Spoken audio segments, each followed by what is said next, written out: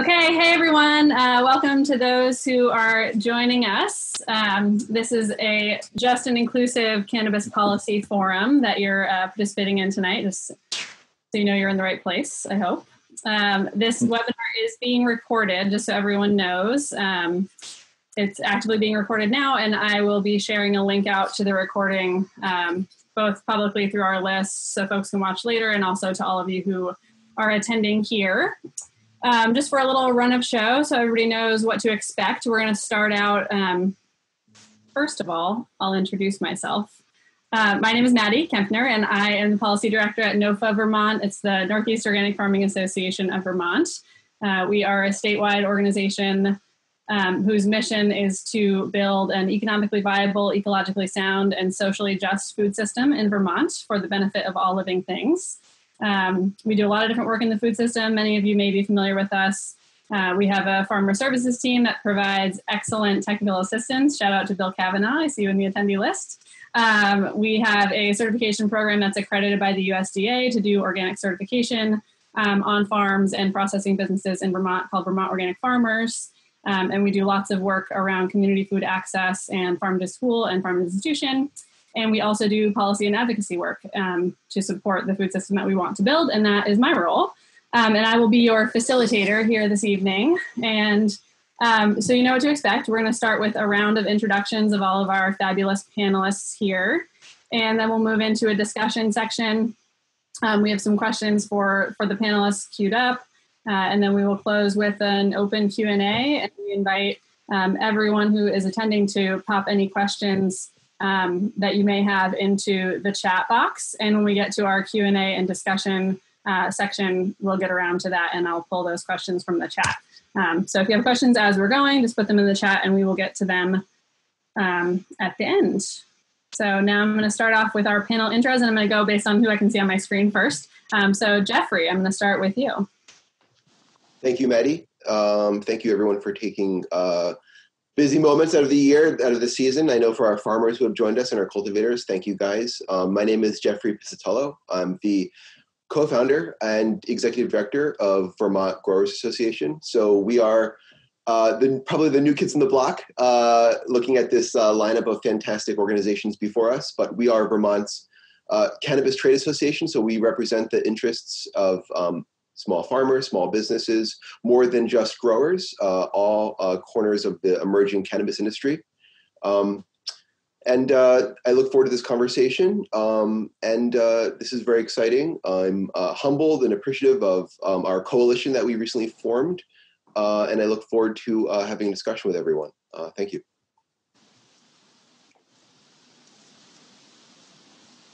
Aha. Okay, I will, Elisa, excuse me, you're up next. Hi, my name is Elisa Cassidy. I am a cannabis grower who I started about 12 years ago in 2008, growing THC on the East Coast. Then I moved to California to work for 5 seasons in Northern California for full-term outdoor cultivation. Also doing some greenhouse cultivation and furthering my indoor, where I sold some of it to dispensaries in California. I then moved to Oregon, right outside of Portland, and worked in a wholesale facility, indoor facility for THC flower, and learned the value of efficiency and moving volume. Then I moved in 2019 to Vermont, right outside of Middlebury, as a manager of a 15-acre CBD farm, focusing on smokable flower and biomass. So, yeah, I've just been working in cannabis and in plants, and I'm an advocate, and I've been consulting around a little bit, just getting my hands dirty. So it's really awesome to be here. Thank you for including me. Thank you so much for being here, Lisa. It's really great to have you. And next we'll go to Jesse. All right, good afternoon. My name is Jesse Lucas. I'm one of the owners of GMG Farms. We are a small organic farm located in Charlotte, Vermont. We established ourselves in 2019, and we have been cultivating cannabis, specifically high CBD cannabis, also for smokable flower. And we are a business that also is trying to sort of find our way sort of through a lot of adversities, I guess, in this whole entire industry. And we'd like to share our voice and just experiences as what we've gone through. And I'm also very humbled to be here today and asked to speak. So thank you very much. Thanks so much for being here, Jesse. Graham, you're up next. Hi, everybody. Thanks to those in the audience for joining us tonight. My name is Graham Unangs-Ruffenach. I am the Policy Director at Rural Vermont, which is an agricultural advocacy organization. We work through advocacy, education, and organizing to achieve equity and justice in the local and regional food system. I'm also a small farmer. I raise grass-fed beef cattle here in the Calais Marshfield area, do some research into perennial vegetables, and provide some agricultural services such as pruning and garden consultation work as well. I don't think I have any more to offer. I'll pass it along. Thanks, Graham. I think you have much more to offer, and we'll get to that in a little while. Mark, introduce yourself, please. Hello, everyone. I am Mark Hughes. I am an Iowa native. I've been in Vermont now for about 11 years, and I'm a recovering cybersecurity analyst, and I picked up racial justice advocacy in 2014 after the death of Michael Brown. I started an organization called Justice for All. Justice for All's mission is to dismantle systemic racism, eliminate poverty, and ensure racial equity through advocacy, education, and relationship building. We were able to, over the years, develop a policy arm called the Racial Justice Alliance, which is really involved in a lot of other things across the state, to include statewide policy, which kind of brought us on to S.54, also some land use policy, and amongst other things to include a constitutional amendment to clarify slavery even in our Constitution here in Vermont. The Racial Justice Alliance's mission is to advocate for the implementation for state and local policy with our collective strength, voice, and leadership. I'm glad to be with you today, and I'm glad to see that so many of you have joined. Look forward to the conversation. Awesome. Thank you all so much. Thanks for being here, and I'm excited to dig into this a little bit. I should have set up a poll, and I am now sorry I didn't do that because I want to know who's in the audience. I think we could do this using the raise hands function. Can folks see that? Yes. Okay. People can raise their hands. All right. Raise your hand. Now you're going to have to take them down so you can put them back up. Raise your hand if you are somebody who is an active participant or business or member of the cannabis industry.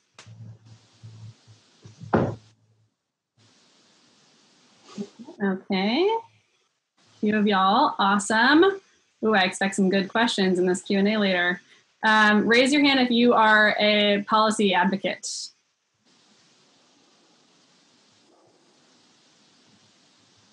Excellent. Anybody from like academia? Couple folks? Is there anybody from the NOFA Vermont Farmer Services team here? Bill Kavanaugh. No Fishman's got his hand up. That's false. All right. What else? Anybody else want to throw what group or industry you represent in the chat if I missed you?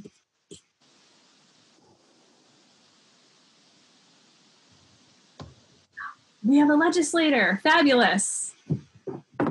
We're our target audience. An attorney. Excellent. Welcome.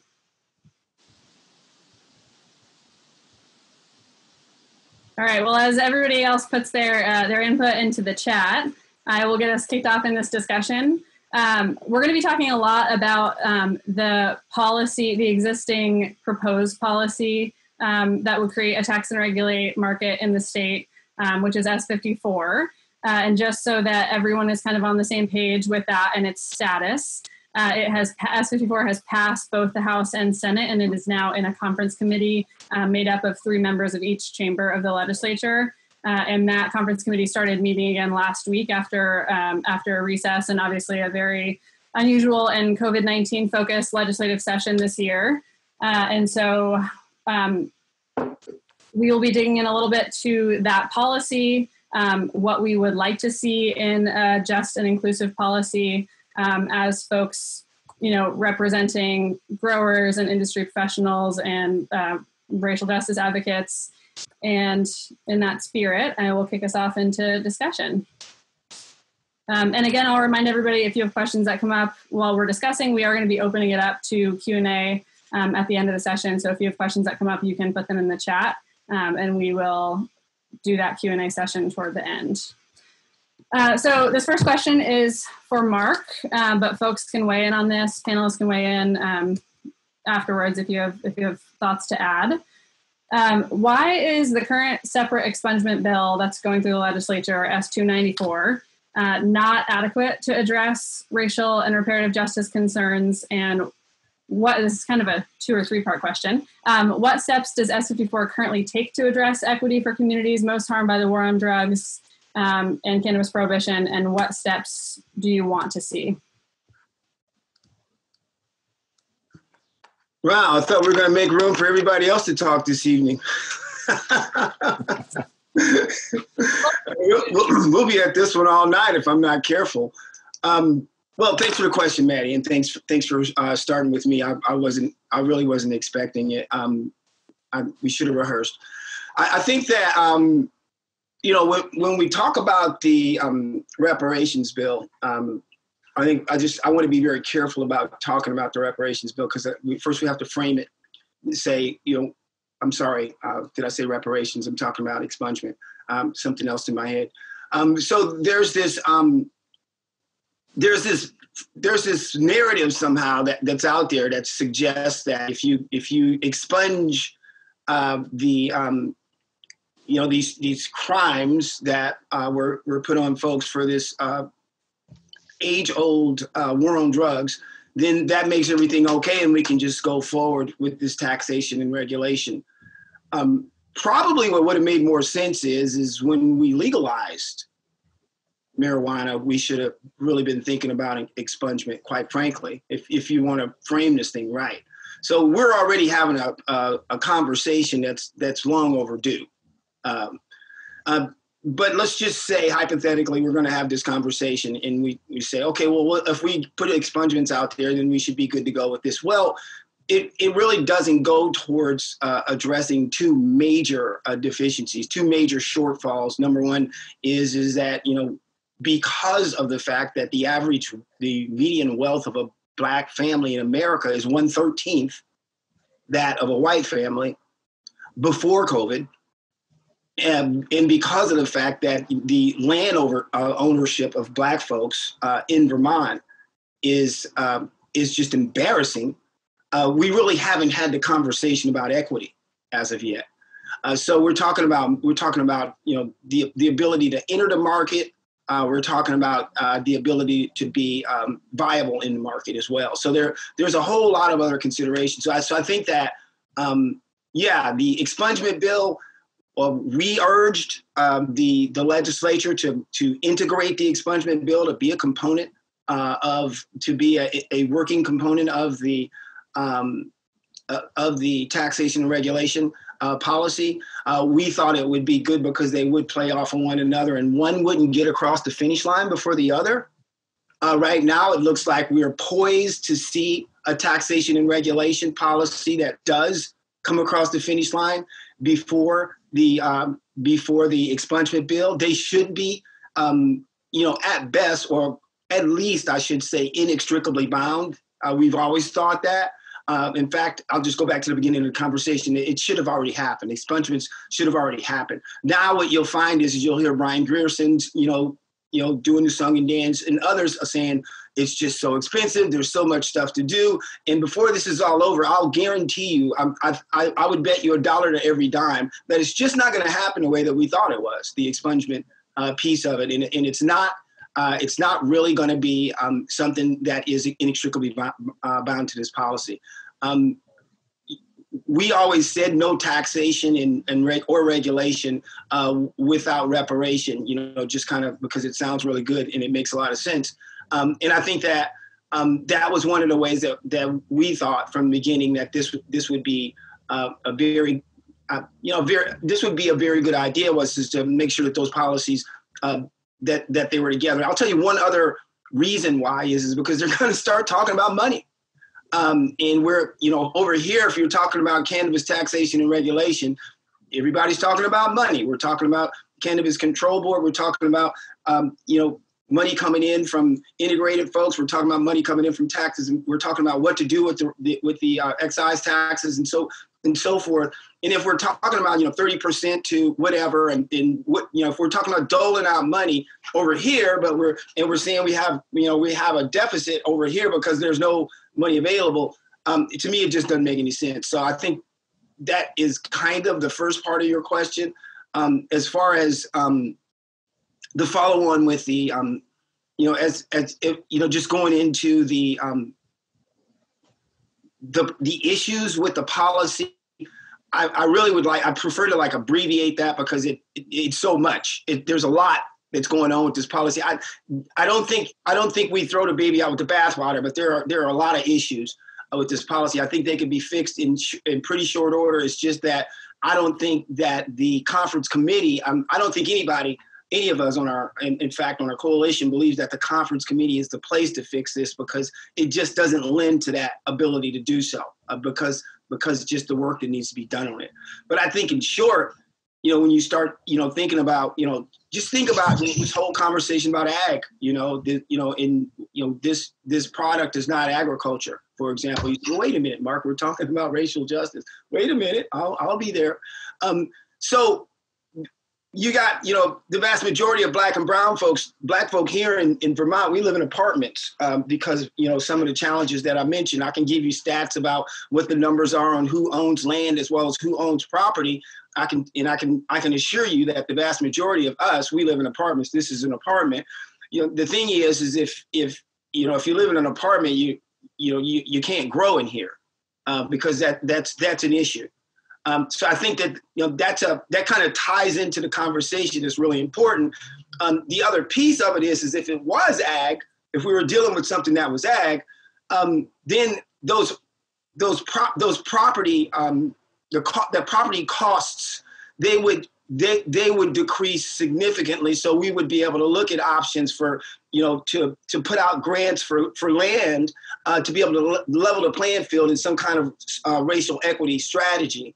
And then at the end of the day, everybody wins, because the small growers, they also have the opportunity as well to enter into the market, to give them that kind of opportunity, because you're not restricting this product. So I think that kind of ties into the front part of it. But I see a lag right now. It seems like the small growers, they can be cultivators up front.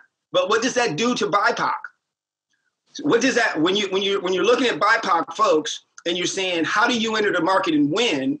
Well, we got small growers that can't even come in, they can come in initially, but they can't come into the full market until 5 months. BIPOC folks, the only opportunity that you're providing us is the ability to be a cultivator within that early period, along with our small growers, except for one thing: we don't have land or money. So what does that do? What does that do for us? What it does is it puts us at even a more significant disadvantage. And then you take a closer look, at how this whole thing is done. And yes, they did sprinkle some very, very moderate offers for, say, for example, licensing, and where BIPOC folks, along with minority-owned businesses and women and so forth, would have the ability to have some minimum advantages, but nothing major that would compensate for just the capital and the land shortfalls. And I think here's the kicker. Now, this is the one I was saving for you, is that the vast majority of the in our opinion, because we're like the old lady that used to run around on the commercial, right, back in the day, who's saying, where's the beef? Because at this point, we're just, even with what has been offered, we're really not seeing anything substantial. So it is our presumption that what is supposed to be substantial, given the fact that none of the 3 marijuana commission reports had one word about racial equity. So what we believe is the hope, I guess the legislature is hoping that they're going to send a cannabis control board, which doesn't exist right now, but that once that board is put together, they've tasked the cannabis control board to go and collaborate with 3 state agencies. I don't know if you've ever tried to collaborate with one, but with 3 state agencies, and then to come back with a recommendation for how they would go about considering how BIPOC folks would be addressed in terms of this whole idea of racial equity. Now, this what we know is that the folks who are in our small growers and illicit growers and so forth, they're already going to be getting on a train pretty late. By the time we get ready to get on that train, it will be far out of the station and probably in the next state. So there's some issues. There's some significant issues, and we've held out as example of things that can be done in terms of, and I want to just turn that corner because the question is always, what do we do? Well, first of all, it's not fair to ask the BIPOC community once you've left the station, once you haven't chosen to address this with data-driven research, with having had the opportunity back well over a year ago when all of those other reports were being done. It's not really fair to put us on the spot with those answers, but we can point to Illinois. Illinois is not perfect, but it's light years above what we're doing in terms of racial equity with this policy, and we have held that policy out as an example. So at a minimum, what we should probably do as we continue to try to get this policy done, maybe even maybe at the top of next year we can return to the conversation. Is let's get the research done. Let's get the Marijuana Commission back together. Let's task them to go out and do the research, the requisite research, so we can get a solid policy in place, and maybe they can use Illinois and whatever other standards that are out there, best practices, maybe talk to some of the pros that are in the field instead of trying to construct this thing like in-flight plane construction, because this what they put out, not just for BIPOC community, but even for small growers, it's just too little and it's far too late. Thanks, Mark. I think you queued up our next question very well. This question is for Graham. Graham, what do the current bills, meaning the 2 versions of S.54 passed by the House and Senate, what do they offer for small farms? Knowing, rural Vermont's position on this, why do you feel it's not enough? So in a similar vein to what I asked Mark, what would you like to see in the bill to more adequately include this community? And what are the implications for Vermont farmers if cannabis cultivation is not being considered agriculture, as is the case, at least in the House version of S.54? Yeah, thanks for that question. And just to piggyback on Mark, I think the primary thing that we can do for the agricultural community with this bill is to work to realize repairs and reparations related to land and financial wealth in the BIPOC community and communities directly affected by criminalization of cannabis, like Mark was talking about. And what these bills currently offer is, like Mark was saying, is just sort of some ambiguous language around prioritization in the licensure process and a couple spots on the Cannabis Control Board to folks representing those communities. And what we're trying to really say is that, the impacts of this war on drugs and of systemic racism in the United States associated with that goes far beyond this industry. And, some form of revenues in perpetuity should be going from this industry in Vermont to these communities to determine what to do with it. But so getting directly to agriculture, so we have both process and outcome frustrations currently. To begin with sort of the process that went into this bill, we feel like agricultural communities really wasn't largely included. Neither of these bills passed through either agricultural committee, which is where stakeholders in the agricultural community often go to provide testimony, where we would be actively invited to contribute to the conversation. There's a real narrative justifying this bill, which promises that the vast majority of cultivation in Vermont will be warehouses. It won't be on farms. And this bill was, to some extent written to respond to, and unfortunately, I think in reality, help actualize this future. When we did testify, we were not encouraged by our reception. We were told at one point by a committee chair that unless we were here to talk about roadside safety or youth prevention, they weren't interested in hearing our testimony. We were told that they didn't care about the governor's commission's report. And I know ourselves and a number of other stakeholders went to provide testimony there and gave our time to provide input there. The Agency of Agriculture does not house regulatory authority, although they already do regulate hemp.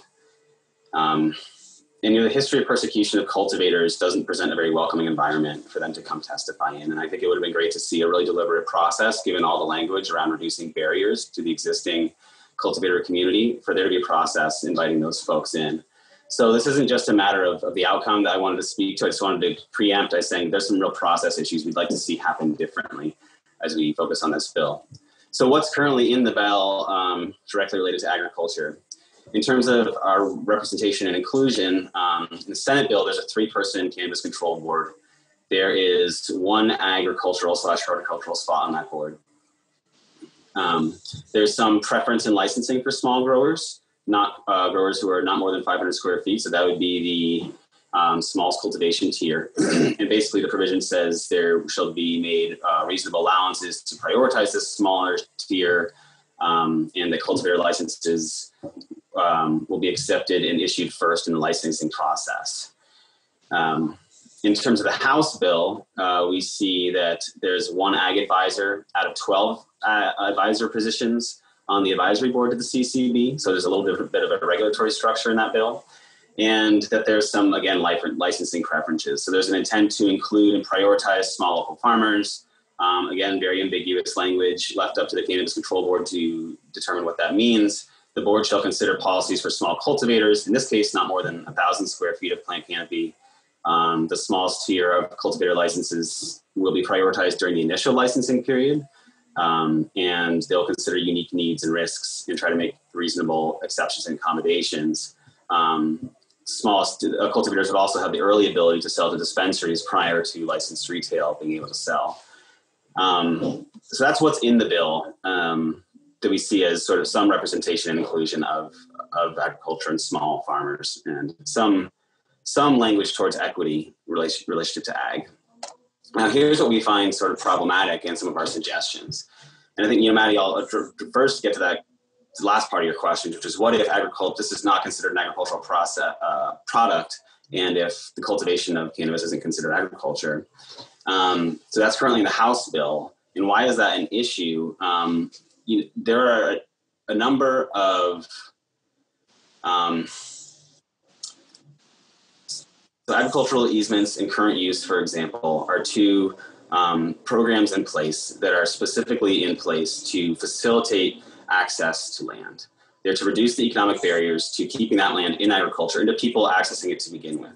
When the cultivation of this plant, it wouldn't be considered agriculture. That would mean that the cultivation of this plant couldn't happen on any land in agricultural easement, any infrastructure that was on that land, or any land in current use, because all that land has to be used for agricultural use.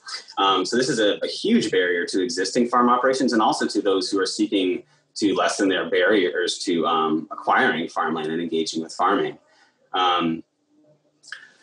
There's provisions in the bills which speak to, well, actually, let me get to say, I think one of the reasons that provision is they went for this non-agricultural option was to address concerns around large moneyed interests taking advantage of agricultural exemptions.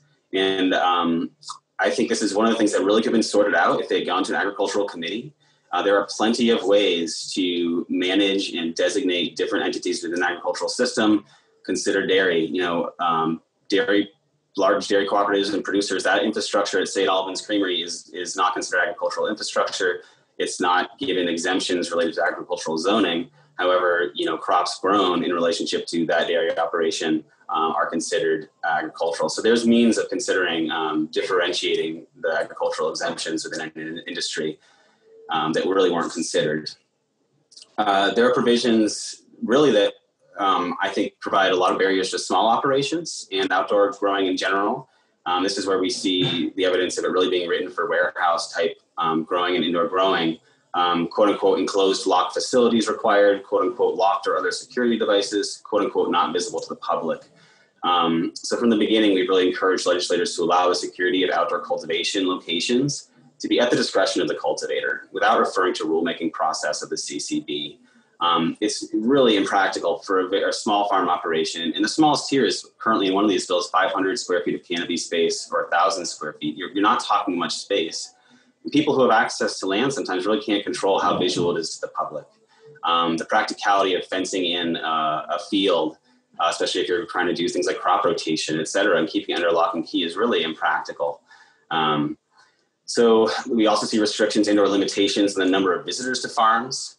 And I think one of the primary concerns that we really see as an organization working on community scale agriculture is a lack of direct market opportunities for small scale producers. Small scale producers cannot compete with the economies of scale that wholesale producers rely on. So we really need those direct market opportunities.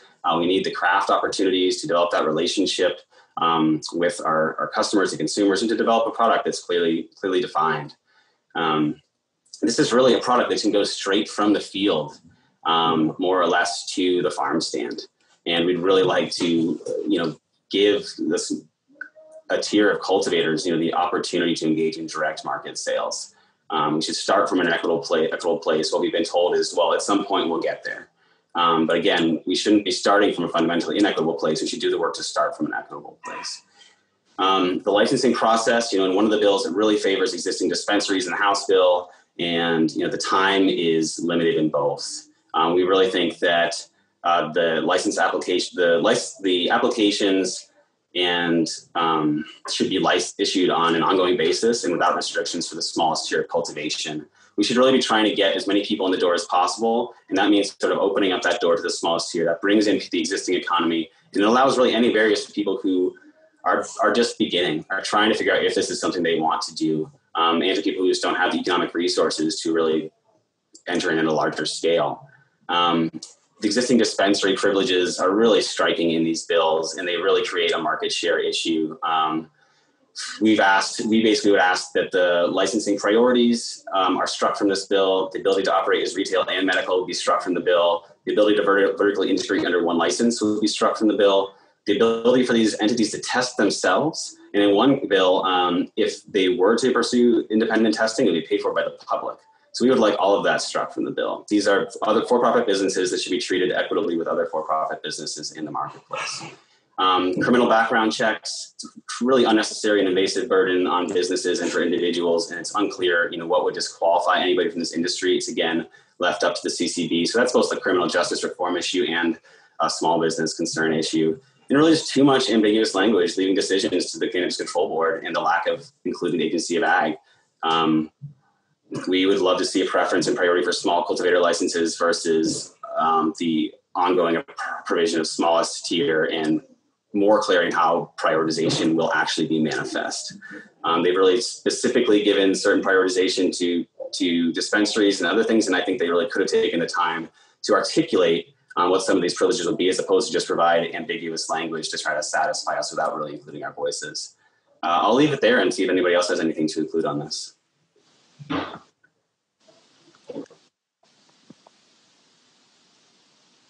Did any other panelists want to chime in on that question before I move to the next one? I just want a quick follow-up. That was fantastic, Graham. I just want to mention that the original language for the craft cultivator license was detailed at 500 square feet for total canopy size. That isn't impractical canopy size. No family can make their living with that total canopy size. The average canopy size in Vermont, and we have an annual poll out, is in Vermont about 1,200 square feet. That is, if we're apples and oranges, if we're looking at like a dairy farm, we're talking about a dairy farm with one cow, right? So there are practicalities here, and it did get bumped up to 1,000 square feet, but it was originally defined at what really is perceived as a clear barrier to entry. Yep.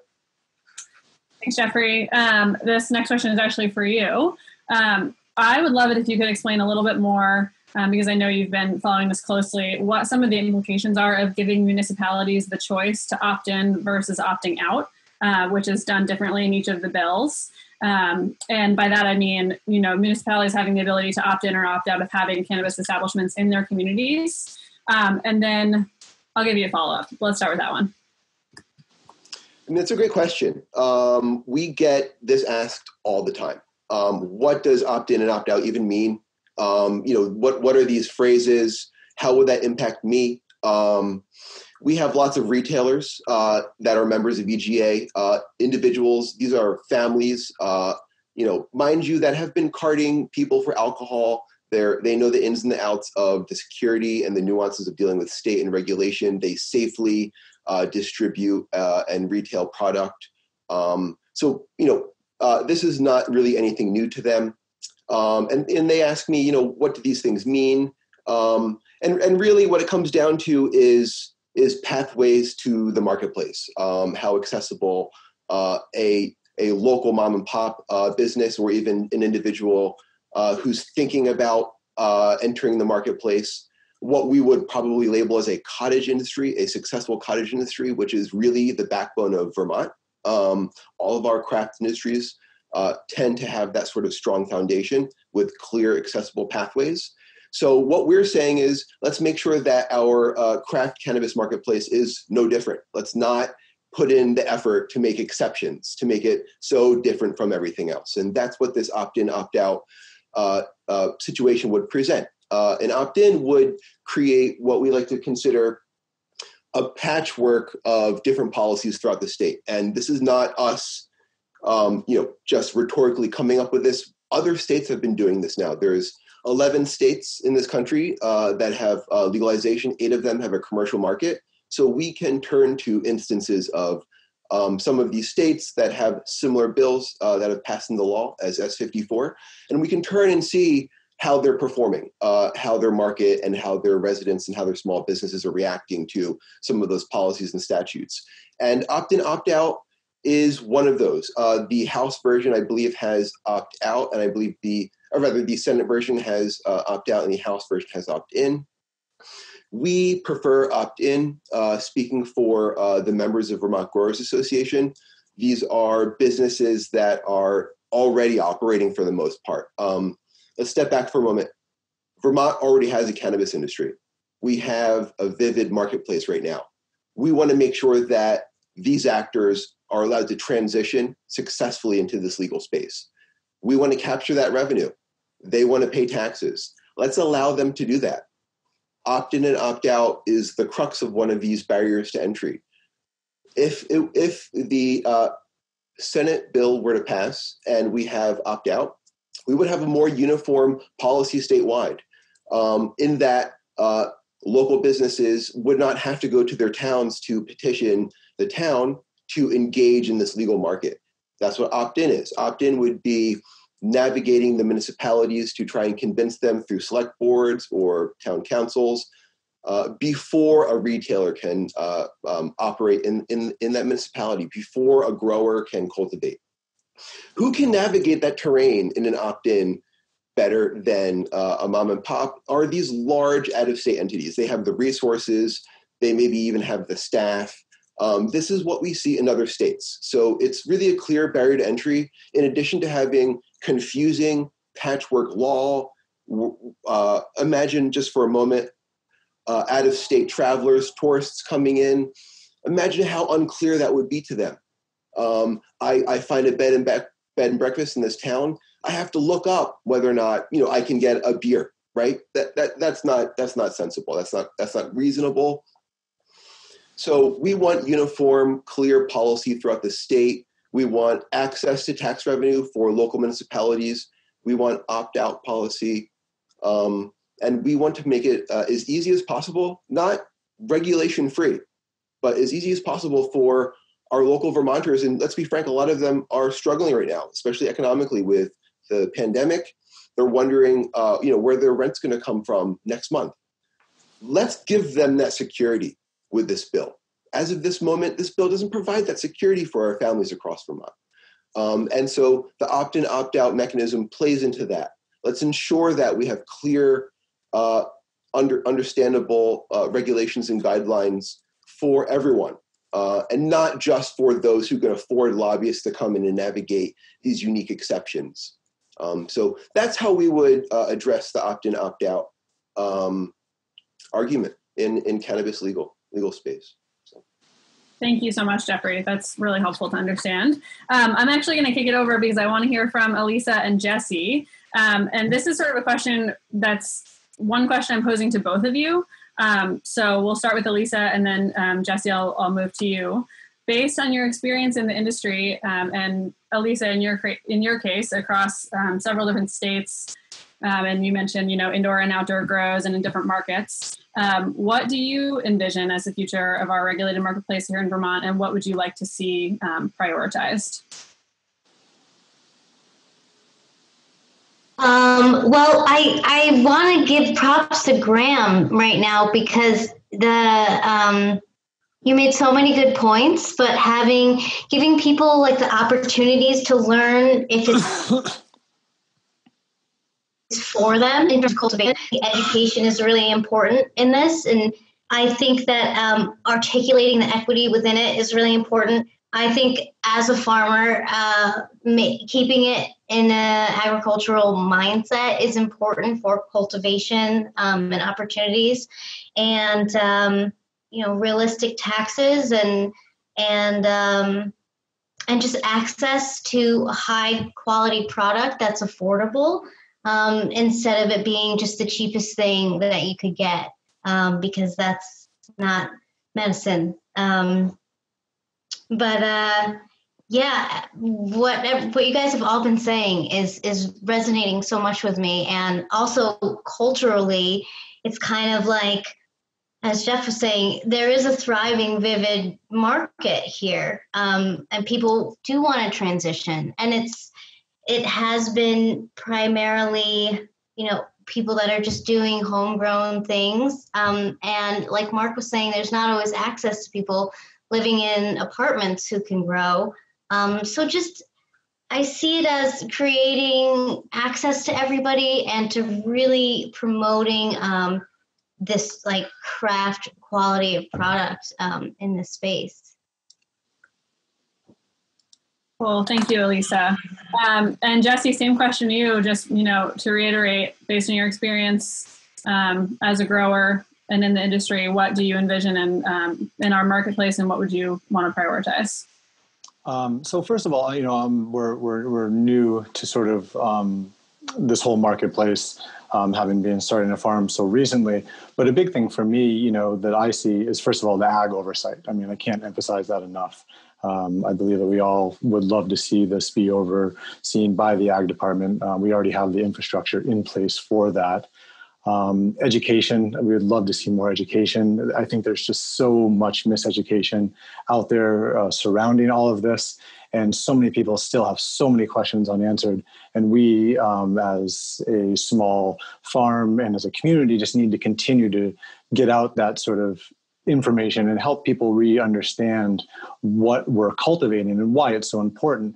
And that kind of leads me also to sort of the environmental impacts of also growing, because we really would like to see an emphasis on that sun, soil grown cultivating has its real benefit, and to Vermont farmers that already exist and that can exist. And we would like to also obviously see the Vermont craft cannabis thrive, because it's what we do already as a state. We're very good at that. We're very good at branding what we do, and equanimity. I mean, of course, first and foremost, for all growers to have a chance to do what we all strive to do and grow a business and improve our community and be able to, like Elisa said too, grow the best product we possibly can.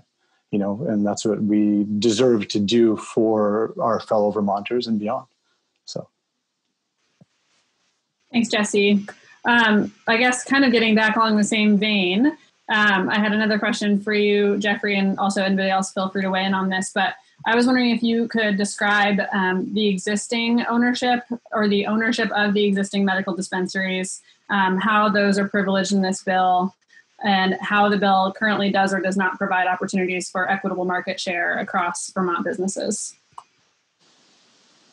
Absolutely, that's a great question. And this sort of speaks to, what we like to characterize as status quo cannabis legislation, right? In the backdrop of what's happening nationally, there's lots of movements, there's lots of ideas being exchanged in terms of, funding and appropriating our public works and different public services.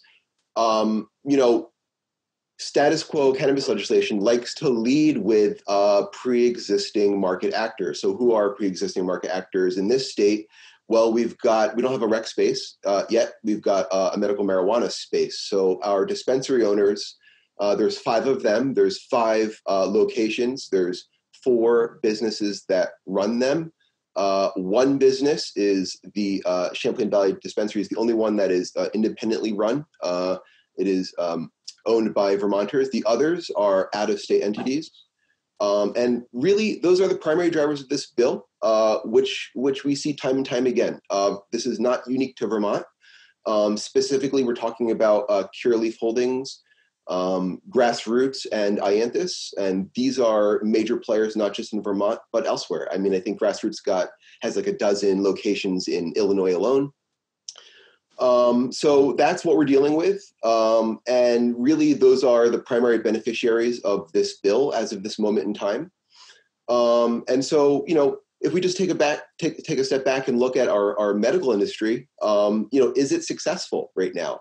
We're probably the only state in the nation where we actually have patients wanting to move away from our medical program. And there's several reasons why. One of the reasons is because they don't see themselves getting effective medication or clean, honest medication from these actors. These actors, if you look in other states in the rec market, they tend to be, large indoor facilities. We can kind of consider them big ag in a way. Think about, the products, the vegetables that we get in our grocery stores versus maybe the organic sort of smaller scale craft vegetables that you get in the grocery store. So that's really what we're dealing with here. This is, they deal in market share and market access. So S.54 very much allows them to, as they have the medical space, capture our rec space, even if it's 4 or 5 months or whatever the explanation is. It's not acceptable. This is 2020. Why are we, even talking about giving these pre-existing actors whom already have a leg up? They've got financing, they've got cultivation operations, they've got the reach, they have everything that they need. We're not saying poo-poo them, we're not demonizing them, we're simply saying, let's just make sure that everyone has the same access, the same tools that they have.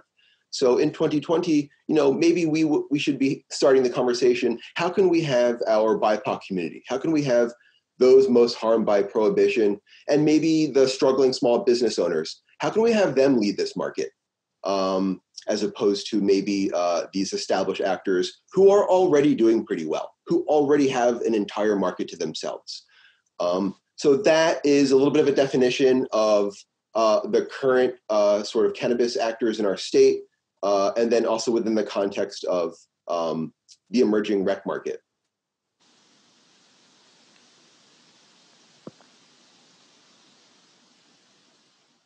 Thanks, Jeffrey. I just have a couple more questions before we move into Q&A. And to come back around, I think, to where we started, Mark, I'm curious to know, what do you think would be like the most meaningful steps that the legislature could take right now to start a process of engaging with the BIPOC community in a productive way?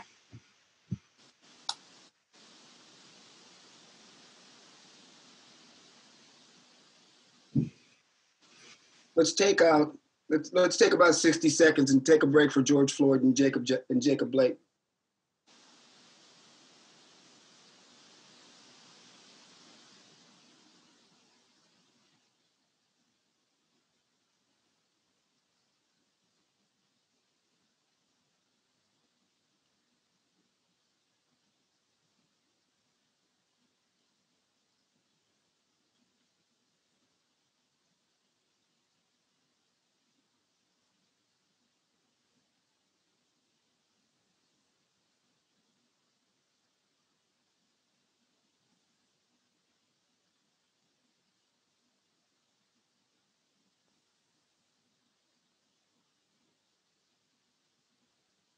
Black Lives Matter.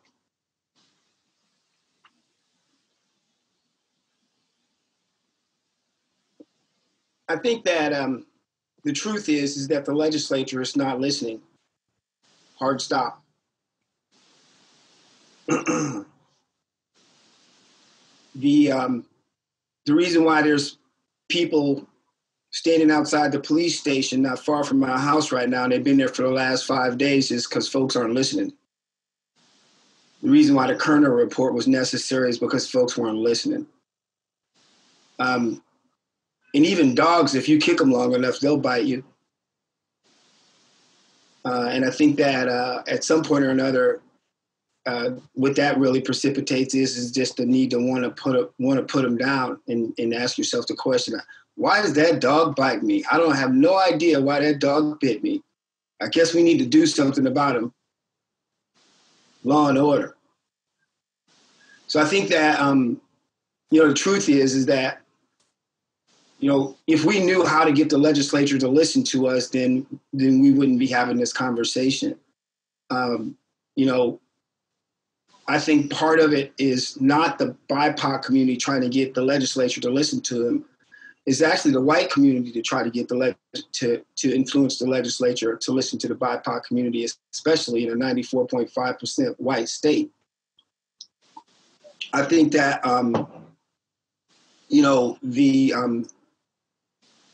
just like Caleb said just a minute ago, he's saying, look, this.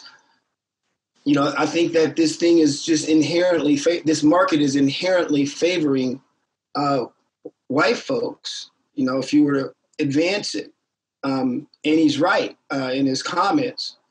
And we had our coalition, I had this conversation with the folks in the coalition a little while ago as we were beginning to strategize. And I said, look, folks, if this thing passed, you win.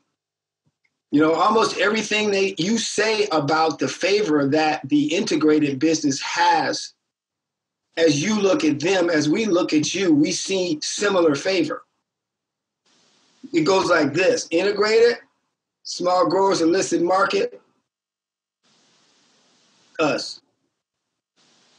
So yeah, it's ridiculous that we would need to sit around and try to convince folks that it's a bad idea to add seatbelts to this law.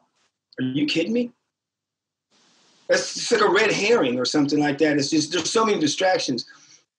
Act 54, which we put forward and passed, Racial Disparities in the Criminal and Juvenile Justice System Advisory Panel, the Attorney General's and the Human Rights Commission's task force to all systems of state government, indicated that there are racial disparities across all systems of state government: housing, education, employment, health services access, economic development. Okay? It's a legislative report. So it's not and I'm not suggesting that all legislators read everything, but what I'm saying is we've had this conversation. We've come to understand we created a position of racial equity executive director. As hard as we fought to get what we wanted in that, all we got was a director, one person, and they assigned her everything except for a cape to do her job, because she's basically all over the place and has no staff. We can't even get them to give her staff. So this conversation, what else is ridiculous? Let's add saliva testing to the bill. So they've got us, we're being distracted with these silly arguments. We're being given crumbs in terms of what it is that we're asking for in terms of equity. And I think that Illinois policy is one of many, but it's, a couple maybe that spell out, it's the same thing, the same thing with any other system that we're struggling in, because there are folks right now, don't get me started on the education system for the BIPOC community in Vermont and the challenges that we're facing in that system. Don't get me started on, we talk about land access and it's easy to blink and move on, but these are serious implications. When you start talking about the fact that, 60% of folks are just in the city of Burlington, here where I live. 60% of all the housing here is rented, okay? And then you think about the BIPOC community, overlay that with the economics, there's a lot of serious challenges. You know, we got reports coming out of legal aid that 50% of the time, Black people are being discriminated against when they go rent. So there's a whole lot of other conversations that we're having and a lot of other fights that we're fighting. So how do we get the legislature to listen to us on this? White people, particularly people in this industry, or those folks who have had success in one way or another, or folks who are fighting for themselves, have to understand that our ability to succeed by finding equity in this market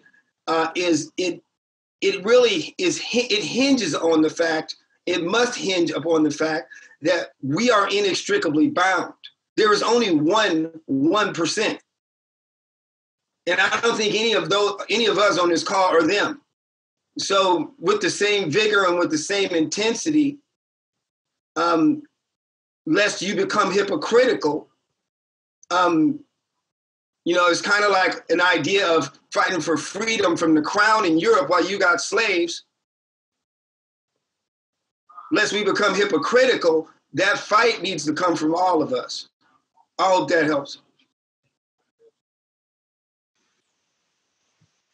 Yeah, that's great. Thank you. I guess I'll just close before we move on to questions. And also I should clarify, I had suggested that folks write their questions in the chat, which some folks have been doing. So we'll get to any questions that are in the chat, and also folks have been putting them in the Q&A. So we will get to questions in both of those places once we move on. Yeah, I guess I would just, put the question I put to Mark to each of you, if you want to add anything before we move to Q&A, just how do you see the legislature, or how would you ask the legislature, demand that the legislature meaningfully engage you and your community in this policy discussion?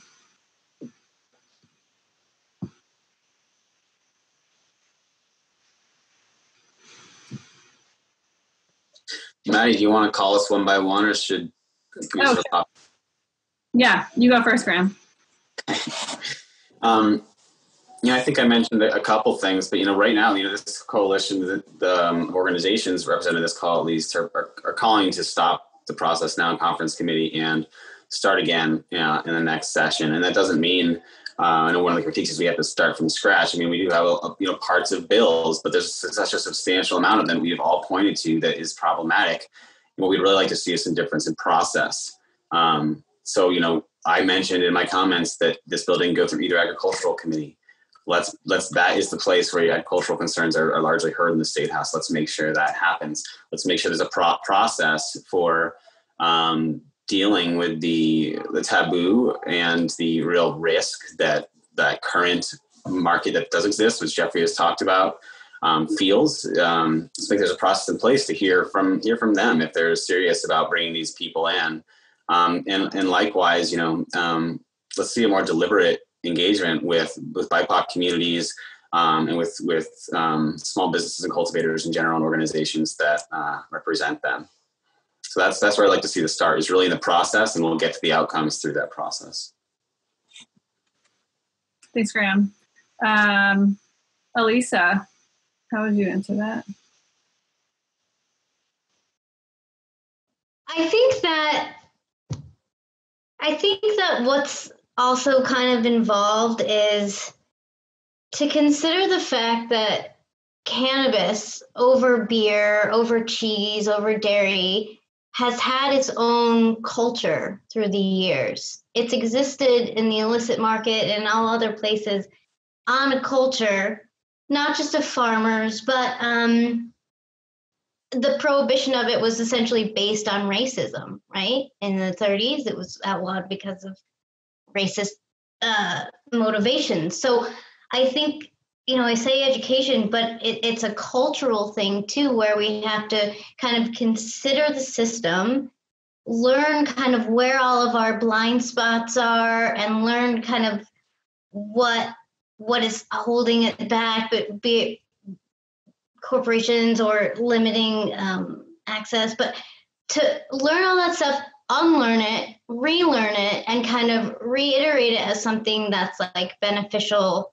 to everyone, gives access to everyone, and isn't just kind of like regulatory compliance things, and to give people the opportunity to really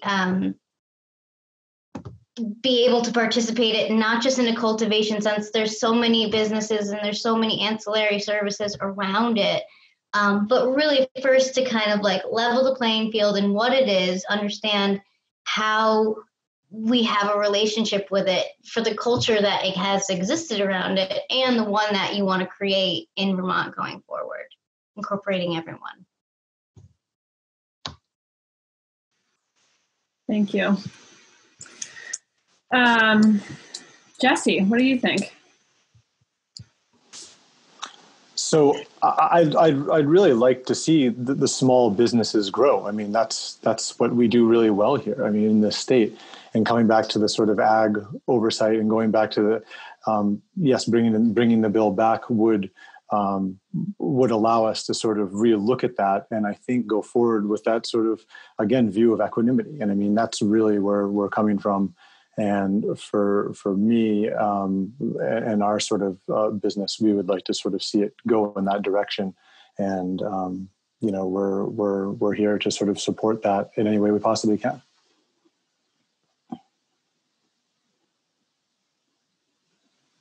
Thanks, Jesse. Jeff, you want to give us a closing statement before we move to Q&A? Sure, I can follow up on process. The issue that Graham and others and Mark have raised. Do our communities feel included in this process? Does the cannabis community, which exists, feel excluded from this legislative process? It does. It does. There's lots of value that we can add. We will ultimately be the market. It's just a matter of time. Vermont will never compete with commodity. We are a craft state. I mean, I would say that, and what was the question? Sorry. I think you started to get at it. It was basically just how can the legislature, engage with these communities. Okay. Absolutely. Just to add to that, one of the things that we see reflective of that level of engagement is inclusion in this bill. So one of the things that we see that the dispensaries have managed to get into this bill is upfront fees. So we're talking money now. So this legislative process allowed specific actors to value themselves, but not every other Vermonter. No one else was given that opportunity. So what do I mean by that? Poise that question towards Vermont farmers, to small businesses, to retailers. Are they willing to put up $1,000, $1,200, whatever it is that they can afford to then value themselves as an inclusionary actor in this market? We see that being demonstrated for some actors, but not for others. So that's underscoring, that's highlighting some of that inequality in the process that we're talking about. I can say without a doubt, and without speaking to all of them, but I've spoken to a lot of them, retailers would be comfortable joining the dispensaries with giving the state upfront fees to move this legislation forward. We were never asked. So getting back to process, let's have a more holistic process. Let's arrive at market faster. S.54 just takes way too long to arrive at a market. We can do this much quicker. We can arrive at actualized tax revenue much more quickly, and more of it if we start a process that includes everyone and not just maybe those with big pockets. Thanks, Jeff. Maddie? Yeah. Can I just add to that, just to piggyback on the part of what Graham started, is that I think it's really important. I know this question isn't really going there, but I think it's really important as we take the arc on this and think about, what is really sitting in the conference committee right now. It's based upon what we've just laid out right now. And I know that there's a lot of folks who see dollar signs, and they're like, oh my God, we can find, or there's a lot of folks like the commenter on the chat said, well, we're going to be last in the market. And is it more important for us to, is it more important, is the time frame in which the state, begins to generate money in this market? Or is the fact that, our market, emerges, quickly, so we are competitive with our other markets in New England? I'm just trying to get my head around this and help folks think about that. Is what are our priorities here?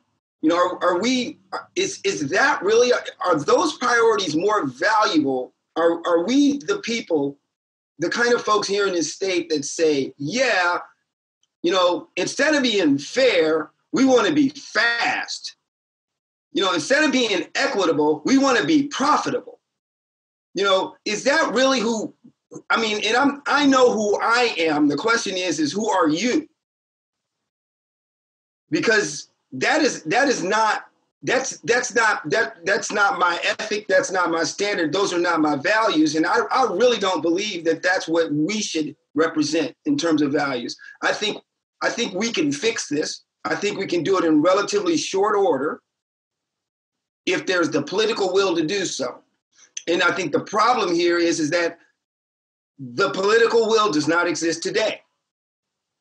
That is the real problem, and we're just calling this thing out. And what I really believe here is that if you think hard about what's going on under the Golden Dome, and I have direct experience about voluminous testimony regarding oversight of law enforcement, and we essentially have none, almost none. Okay, and these things are connected. These conversations that we're having, and it shouldn't be a surprise that we're talking about political and economic power. And maybe at the end of the day, we just don't get what we want. But I think we push as hard as we can to hold them accountable and make them say it. Because what we're doing, we shouldn't be allowed to. It is not right that we're simply dismissed for reasons of speed or reasons of competitiveness. And I think out of hand initially it was, well, they just don't know what they're talking about, which is ridiculous. So I think if nothing else, this coalition is shining a light on something that is real, okay? And if nothing else, when this thing takes out of the gate, everybody will know that it wasn't right, we didn't agree with it, and we stood on good principles in our disagreement.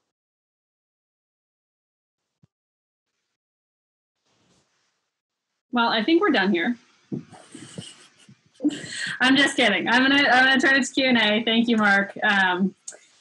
So I'm going to start with the questions that are in the actual, total mic drop. I'm going to start with the Q&A box, and I'm going to just let any panelists who want to take a question just like raise your hand and go for it.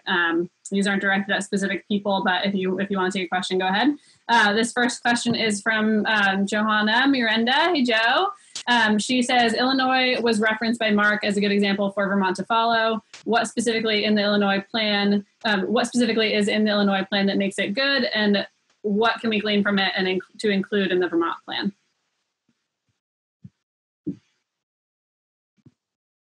So there are some things in the Illinois plan that are good. I kind of anticipated that question come up. It is, respectfully, it's kind of tiring to have to go back to it because it's really the legislator's job.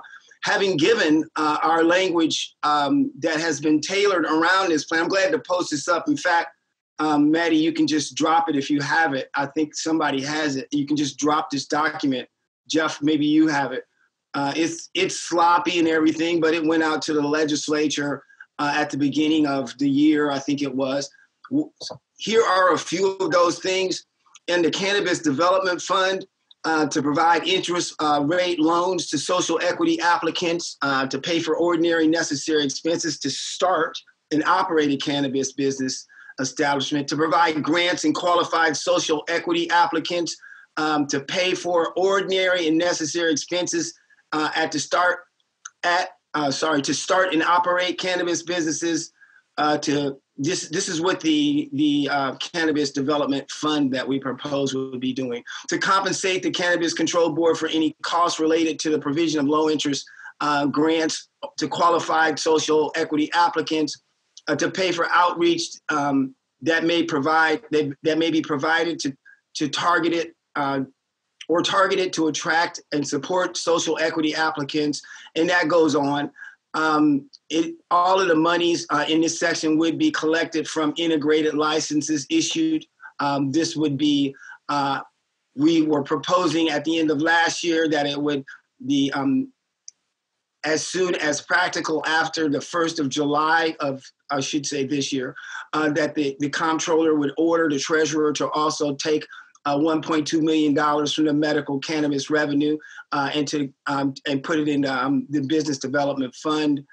We also talked about diverting, the treasurer would divert 10% of tax revenue for cannabis regulation fund to cap at $2 million to the cannabis business fund. I'll just end with a couple of other things, looking over at the integrated license folks. These are just some of the things we put out there as ideas. That the Cannabis Development Fund would be 3% of the, so what this is for folks who are applying for integrated licenses, that there would be a non-refundable Cannabis Development Fund fee for each one of the folks applying for integrated licenses. That would be equal to 3% of the dispensing organization's total sales between a 1-year period preceding that, and that would cap out at $100,000, or it would be or less than that, whichever one is less. Each one of these integrated licensees, they would also be required to do one of the following, and I won't belabor the point because we're getting late here, is to make a contribution of 3% of their total sales, or $100,000, whichever is less, to the Cannabis Business Development Fund. We've already talked about some of the things that fund is going to be doing. I think I talked about loans and so forth. But you can imagine, to make a grant of 3% of the total sales, and that would be, or $100,000, whichever is less, to the cannabis industry training or education program at a community college as defined. So anyway, and I'll just use this last one, and there are more. Make a donation of $100,000 or more to a program that provides job training services to persons recently incarcerated or that operate in disproportionately impacted areas, which were defined elsewhere in the policy. I appreciate the question. Hopefully that helps. If I can just add some Illinois specific items as well that I think maybe our coalition and BGA would like to see. Specifically, Illinois used pre-existing state agencies for their regulatory body. They arrived at market at a fraction of the time that S.54 does. They didn't set up a select committee. Then that committee set it up, appointed new people, and those people, none of that. The infrastructure is in place. Illinois' Department of Agriculture was already managing hemp. So it was just a matter of maybe filling a couple more staff. That also, and then speaking to process just for a brief moment, they had social equity as the framework for their bill. So through executive order, upon that bill passing, their governor signed automatic expungement. So that really speaks to some, I want to say, distinctions between our bill that we're talking about and the Illinois bill that became law. Thanks, Jeff, and thanks, Mark. And I would encourage everyone who is on the call to check out that full statement from the Racial Justice Alliance. Lest any legislators or others convince you that no concrete ideas have been put forward, I think that document makes it pretty clear that they have been. Okay, next question from the Q&A. Cody is asking, as Vermonters, what can we do to get them to rewrite S.54 or new legislation, and what would that timeline look like? I think we've kind of covered it. I don't know if anybody wants to jump in briefly on that. Well, Well, first of all, how you get legislators to do anything is you tell them a whole lot of times from a lot of people consistently over, a short period of time, and make 8th graders in green jackets run up and down the halls with pink envelopes. That's how you make Vermonters do things. And I think that's the legislators. And what that means, and they also have to know that everybody's watching and that they look very bad. That's how legislators do things in Vermont. And I think that, I believe that I don't think it's a matter of necessarily a complete throw out and rewrite. I think that the framework, what Maddie just sent you, was actually at the time of crossover. I grabbed the sentence version of the bill and took a lot of the language that already exists. I think I don't know what we ended up with. Maybe the outcome was a little bit different than I think it is, but I do think that what would need to be done is not a lot of rocket science in the absence. And I just want to stress this is this was done in the absence of, if you will, the data-driven approach that they should have taken, the data-driven approach that they took on public safety with the report that came out of the Marijuana Commission. The same thing with, the whole idea of taxation and regulation. I'm not saying they completely paid attention to the governor's Marijuana Commission, but there was a lot of time and effort and a lot of deliberation that went into those 3 reports that came out, and they just simply didn't do that with this racial equity piece at all. But so what you can do is maybe you can start by telling them to do their job and to go and get that report done, so we can actually so they don't have to solely rely upon the input that was provided by BIPOC folks here in the state who happen to grab the best friggin' policy that exists in the United States and drop it in their laps, and they still didn't look at it.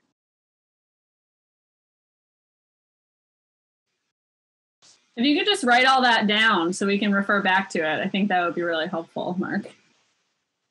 Can I just say in a real sort of more pragmatic thing, I think all of our organizations have put out communications that have contact information for the conference committee members, or the committee of conference members, and your representatives who from your county or your region. Other organizations you think would be interested in supporting this cause and understanding why this coalition doesn't do that, and just spreading the word. So those are some of the things I think of. Yep, and I'm dropping a couple links in the chat here for everybody that link to the Justice for All petition on this issue that has already over 400 signatures, and it would be great to see more. And then a link to the Vermont Growers page where we have an action alert to contact the conference committee members. You can do both of those things as soon as we're off this webinar. Betty, do we have we have all of the conference committee? I'm sorry, I'm thinking Graham may have just said this. We have all the conference committee members' contact information out there? I don't know if we have them yet, but I can throw those in the chat too, just to make it as direct as possible. Which I think I'll have somebody post on our end, and we'll get a communication up on the site just so folks can have something static too. Yeah, that's a great plan. Yeah, I don't think we mentioned, but Maddie did mention that there are 2 petitions that have existed for months, with substantial numbers of people signing on against this bill. Vermont Growers and through Dahlia Dudley, I believe, put out a petition of hemp growers. Over 200 hemp growers in the state have signed on against. Definitely might have an update on that. And like Maddie just mentioned, Mark's petition of over 400 people who signed on to Justice for All's petition against this. So we are communicating this despite the fact that we haven't really felt heard. Okay, I'm going to move us to the next question. Cody also asked, what ideas do the panelists have to build a craft market that melds with our hospitality and tourism industry like Napa has for wine?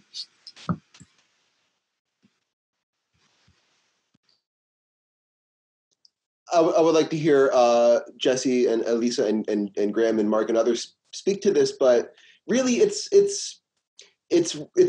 the opposite of S.54. We talked in opt-in out. Let's remove those barriers to entry so we can have things like destination locations, just like Hill Farmstead, right? We have, who's the brewer at Hill Farmstead? Sean Hill. We have the Sean Hill already. Let's give them the tools that they need to attract those sales. So we can have that local multiplier effect, right? With S.54, we have 5 corporate outlets. So we've got towns wondering, am I going to be passed by? If I am a BIPOC and I run a small bed and breakfast or something, you're not going to get any of that from this bill. So really, speaking to ag as well, if this was considered more of an agriculture product, think wine, cheese, beer, we can have things like place of origin, unique characteristics to the land that speak for marketing purposes, which is exactly the wheelhouse for Vermont. But I would like to hear what others have to say. I think there's a lot we could be doing that just hasn't even been explored. Yeah, just a quick thing on that. California is doing this new certification program, which is I think it's called Beyond Earth and Soil. So it's essentially a process of creating regions of terroir in Northern California, and appellations, similar to wine, because, in California, Northern California and Southern Oregon, that land, that elevation, that water, that sun makes it a really wonderful place to thrive, just like wine, just like the industries here. So I think and talking about land stewardship and, resource conservation goals and things like that, Vermont can do that. And there are pieces and businesses in place that already do that. So I think bringing it to people, showing people these places where it grows or the process of which it is, or holding small events that you can kind of introduce people to different things and make it approachable, instead of just showing up at a dispensary and being like, look at all these different products that I have no idea about, to have it be in front of you and to be able to kind of have tasting menus or, meals or whatever that Vermont already does really well is very translatable for marijuana. I would just add to that Vermont does it well and Vermont does it right. And I think that, there's this, again, this is an interesting conversation because as we continue having these discussions and we start thinking about things like land access, we start thinking about Act 250, the fact that the Act 250 report that went from a year study, it too had not one word about racial equity in it. This was a 50-year review of land access in Vermont.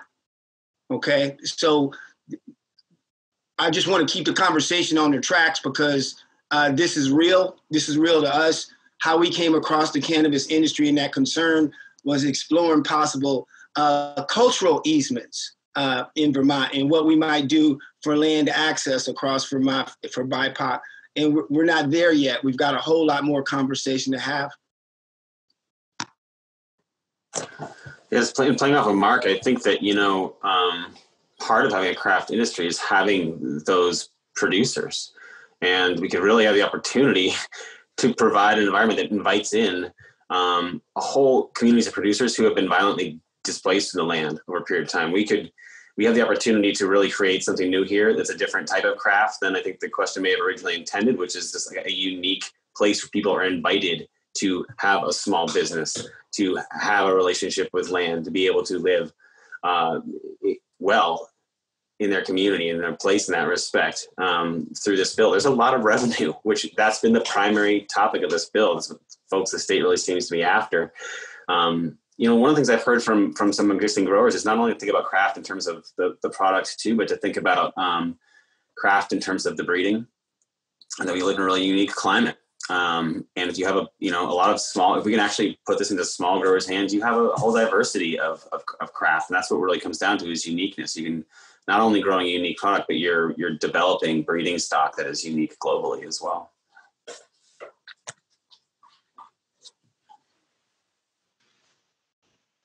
Thank you all. Those are great, great answers. And I think, kind of what we're getting at I told myself I wasn't going to jump in. I'm just a facilitator. But I really feel like what we're painting is this really, and I want folks on the call, and I want everyone really who sees messaging coming from our coalition that just says oppose S.54.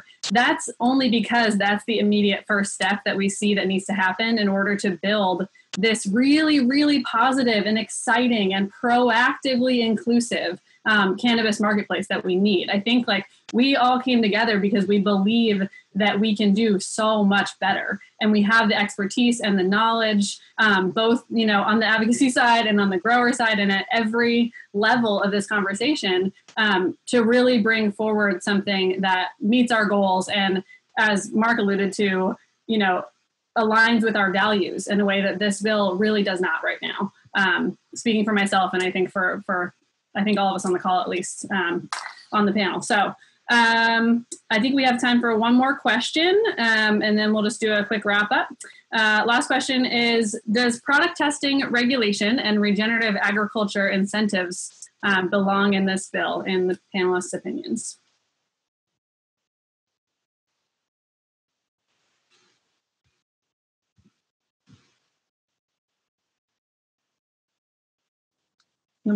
Just really quick about that. I think that it should definitely be considered. I think that there's so many things to encompass in this whole thing. So first, there kind of has to be like a compromise of it.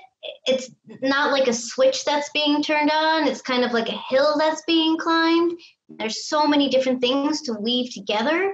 So, I would love to see that, regenerative practices, but I think before we even tackle that, there's like other things to do.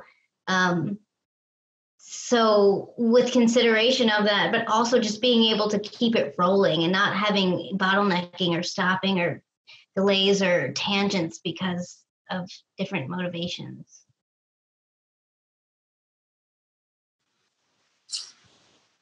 I would just add that would be foundational to keeping it more in the ag sphere and not so much commercial sphere, is setting that foundation for maybe refining and adding to and evolving the market down the road. So that's why foundationally S.54 won't get us there.